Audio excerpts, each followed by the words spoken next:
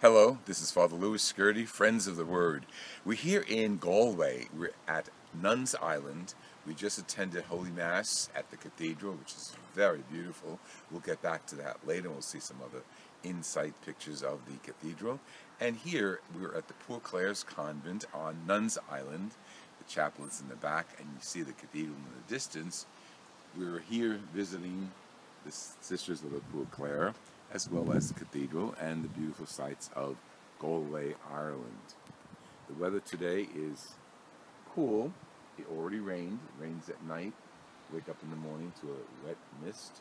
And then by noon, the sun starts coming out, and here we are enjoying the beautiful weather and scenery and architecture of the Galway Cathedral in Galway, Ireland. We'll be back with more selections from our visit to Ireland and the poor Clares. This has been Father Louis SCURTI with Friends of the Word.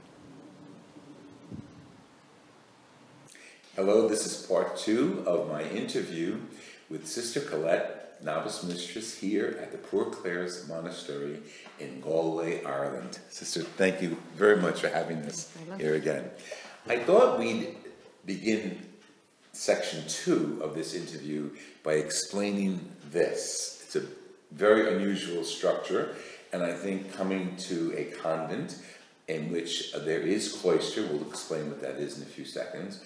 It's interesting to understand what this is all about and the origins of this, what we call is a screen. So we're going to go back to Sister Colette, and she's going to give us the insight as to what this is.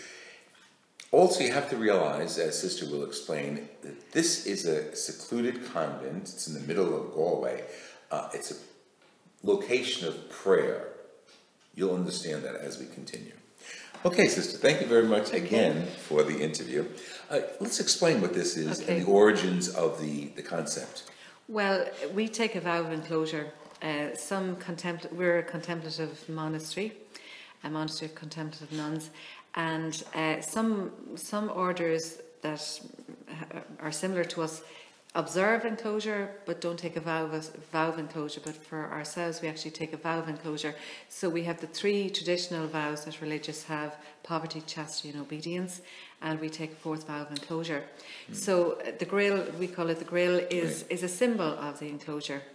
As you can see, it's not going to keep me out or keep you in, or the other way around, keep me in or keep you out. It's a symbol of a deeper reality, and really it's a symbol for every Christian that there's a place in our heart where only reserved for the Lord, for our relationship with the Lord. And this is a symbol of that there is a sacred, like a holy holies within our hearts and within every Christian heart, where we can meet Jesus face to face. And we renovated this building, as explained to Father Louis, in 2009, and we were wondering, the counter would have been sufficient. Okay. But did we want to retain the grill? And all of the sisters, except for one, I could say bar one, and that would be fun, felt, yes, we wanted to retain a grill of some kind, but we didn't want it to be imposing, that it would be a barrier or put a distance between ourselves, because as I say, there's a mutual relationship between ourselves and the people who come to us. People come looking for prayers, and so that it's not a barrier between relationship and between explaining our lives, and yet it leaves a question mark. Why? So for us, we wanted to retain it because it does speak without saying anything. Yes. And I think that we've come to a good solution. We had great meetings kind of trying to design it, because we wanted to get away. The previous one had bars down, and it was a beautiful grill too. The metal in it was lovely, but it was dark. It was a metallic finish, and it just, in photographs, so that it looked dark, and the kind of downward bars kind of give an impression of prison, which is not. No. I'm not imprisoned here, and so we didn't want to give that impression, and yet we wanted to retain something so it's bright, and there's various interpretations of what it actually is trying to capture, the sun or the Eucharist, or there's all kinds of things. But yes, so it's a symbol of the fact that we have stepped back from maybe mainstream life. We're still very much part of the world. We're not. We're human and fully alive, and yet we've taken a step back to be in the world for the world, yes. But in a, I suppose, in a deeper way to kind of concentrate on the Lord, and it's to facilitate that. It's not an imposition. No. So the sisters here don't go into the city. Not usually. We St. Clare had things like for necessary, reasonable. St. Clare's the founder of the Poor Clares with St. Francis, right. And so she, so she would say we never leave except for, and so for us it would be dental, if we go to the dentist or the optician or hospital for tests, okay. Or to exercise, to vote, okay. Constitutional rights. I was trying to think of the word. So for necessary reasons, okay. But other than that we don't. Okay. Yeah. And occasionally as well we have a federation of Poor Clares in Ireland, and they may run a course every few years or something like that. Oh, and you will meet. Okay. How many convents or monasteries throughout Ireland are there? There are 6. 6? Or 7. 6, I think. Okay, and spread throughout the country? Yes, yeah. Are they in the north? They were in Belfast, but they closed in Belfast 2 years ago. Okay, yeah. So now unfortunately. Yeah. Interesting. The outside world, I want to bring that in for a second. When guests come, who are the guests and who are the people who come? Well, to the parlour, usually this is the parlour where this would be where we'd meet our families. And sisters would have a few close friends maybe that come to visit them, so they would be usually the visitors. But we have a lot of people coming to the door, and they meet the sisters. They come to the door looking for prayers. They may want to meet a sister, they may not. And if they do, a sister is available to talk to them. Sometimes they just want to write a petition and leave it there. So they would come to the front door, and there's a reception area there. It's only if they wanted to talk about something more personal that they could come into the parlour. That is not necessarily usually. And how many of these parlours do you have? We have 3 parlours. And because yesterday when we came, we went with Anne in the parlour named St. Anthony. Oh yes, that's the smallest. Has its own name. Yeah, that's great. This is St. Clare's, the big St. Clare's, that's great. Let's talk about St. Clare, the origins of the Poor Clares. I know St. Francis was an associate of hers. Yes, she was very inspired by St. Francis. He was older than her, but they were contemporaries. And she used to meet him secretly with a companion, and she heard him preaching, and through that she left home one night when she was 18. Very brave. She went through what was called the door of death. She was of the nobility, so they were a very important family. It was expected that she would marry strategically, but that wasn't what she wanted. So one night, Palm Sunday, in the middle of the night, she ran away with her friend. Her companion went with her to accompany her. Went to the Portiuncula, which is just outside the city of Assisi, and that was the centre of the Franciscan order. So St. Francis received her into the order at that stage. So at that stage it wasn't even the Poor Clares. She was received by St. Francis, who had it's just male companions. Right. So I'd say he didn't know what to do with her really. So he brought her to a Benedictine monastery first, and then to another monastery, and then they came to San Damiano, which was one of the churches that St. Francis rebuilt. Yes. And that was where she lived her religious life. She left home in 1212, and she died in 1253, 1254, around that. For further information, you have to go online and research Portiuncula, Assisi, San Damiano, of course St. Francis, because you'll have all of the locations which are there now, very well attended and visited by people throughout the world.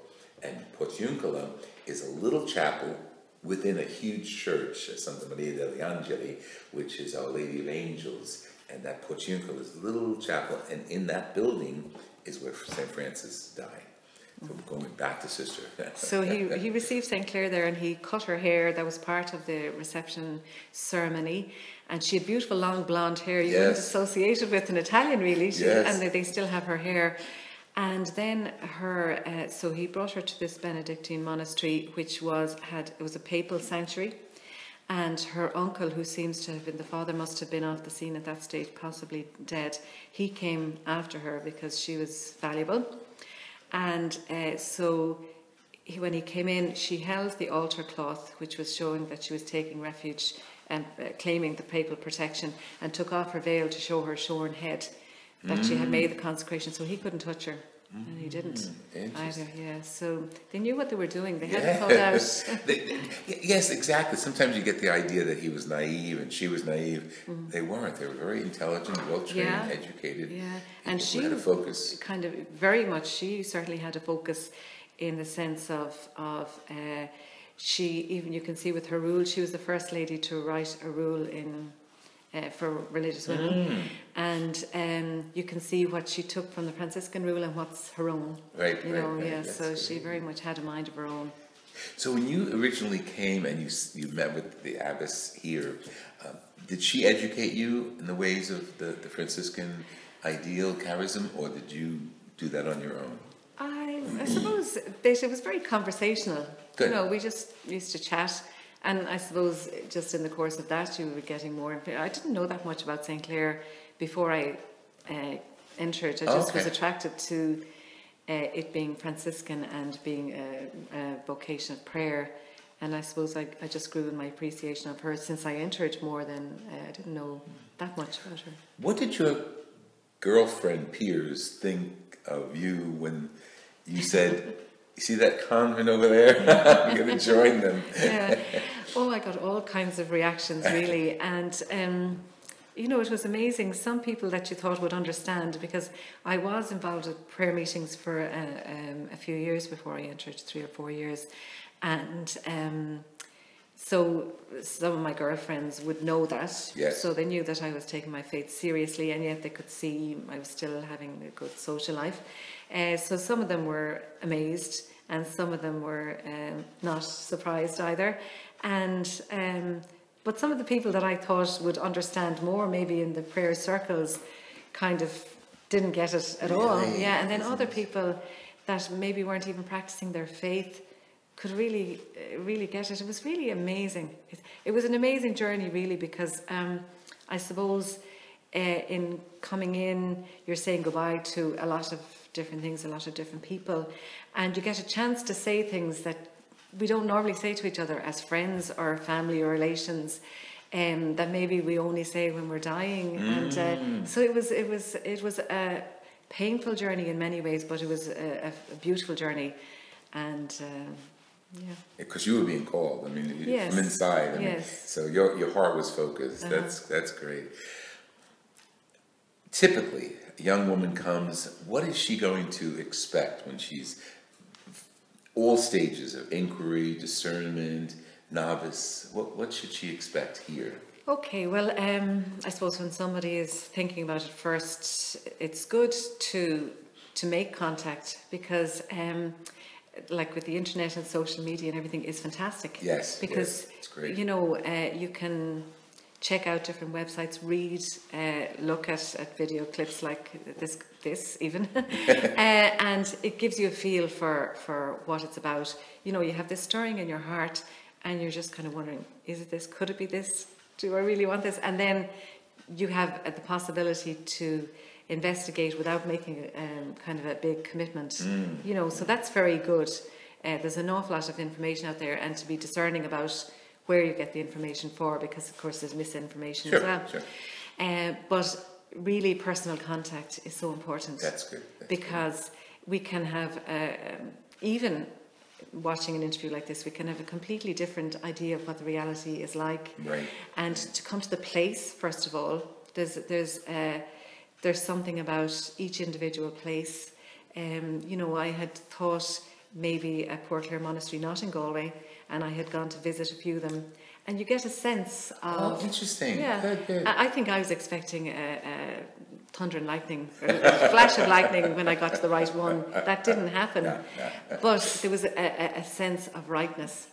Right. So it's the same, I suppose, when when you meet somebody, if you're attracted to someone, you can't put your finger on it. Exactly. But you just know there's something there, and so it's the same. There is something about the place, and people even say location. Yeah, and when they come into the monastery here, even though we're in the centre of the city, that it's so peaceful and everything. It's heavenly, really. And we cross the bridge and it's another world. We were saying it yesterday. It's so peaceful here, outside and inside. Yeah. What's interesting, I want to tell you two things. This morning, because I celebrated Mass, some of the friends that I was visiting here came. Now, one of them is from Holland, and we had a long conversation the other day, and they have no faith. I mean, she has no faith, no religious faith. She's excited about her children talking about God. But she didn't grow up with God. I mean, I don't know what that's like to grow up without any knowledge of religion, okay? So she said, but that's most of the countries like that. And she heard I was here today, and she came, and she was so impressed. I don't think she's ever been to a Catholic Mass. And this was simple, but it was beautiful with the singing of the sisters. So I think your mission went out through the gates and into Holland eventually, because it touched the simplicity and the peace. Amazing. Touched her. I know it did. Yeah. And it was just a beautiful experience to be here. You said before that you're not in prison. We were talking about these. Your choice was to leave the world. Yet I've spoken to yourself, Sister Faustina, a few other sisters. You guys are very aware of what's going on out there. You obviously you're educated. You read. Let us know more about that. What's that all about? Well, it's important to know what's happening in the world. Yes. I mean, we're here before the Lord, like Moses was really interceding before the Lord, bringing people's petitions. So people come, as I said earlier, to ask for prayers. So we have a volume of people coming to the door looking for prayers all the time. Letters also, and so from that, you get a great insight into the burdens that people are carrying, and often silently, really, people don't know the burdens that other people are carrying. We can put on a brave face, but then when you meet people face to face, or they pour their heart out in a letter, you can really see what's going on in people's lives. So that is illuminating. Then, our families, the contacts that we have with them, and also a few of the sisters would listen to the radio news at 1 o'clock every day, and just to keep abreast of what's happening and fill the rest of us in. Then we get a Catholic newspaper every week. So that's very good on world news as well. Sure. It's very important because we're here representing the world and praying for the world. And it would be a misunderstanding to think that the sisters who embrace this life escape the world. You're praying for the world and for us outside in the trenches. You couldn't stay here if you were trying to escape the world. Good. Why? Because we carry ourselves in with the world. So if you're trying to escape, what are you trying to escape from? Usually it's our own responses to our own wounds and hurts. And if you didn't have the vocation to live in enclosure, you couldn't stay. Our way of life. I think that there are an awful lot more ways to escape outside. If you're having a bad day, you can check something out on YouTube, or get a video, or go to the movies, or go for a drink, ring somebody. You don't have those opportunities here, so you're left with your own fragility. And it's in that actually that we find the Lord. But there's no escaping what's going on in our own hearts, especially in here. There's no chaining the word of the Lord, and there's no escaping from the world. Yeah. This has been Father Louis SCURTI with Sister Colette, Mistress of Novices here at the Poor Clare Monastery in Galway, Ireland. We're going to have another interview in a few moments, and you'll see it in subsequent segments. But you realize with each segment we've had so far, we've gone deeper into the life of the sisters and the transcendent spirituality and yet connection with God that they have as they, the sisters, pray for us out there and come into a greater appreciation of their own spirituality inside the convent. This has been Father Louis Scurti and Sister Colette with Friends of the Word. We thank you for joining us, and we ask you to tune in to our next segments. And we're going to put information on our credits for how to get in touch with these sisters here in Galway and other poor Clares throughout the world, because this is the World Wide Web. Thank you. Keep the Word alive and well. God bless you.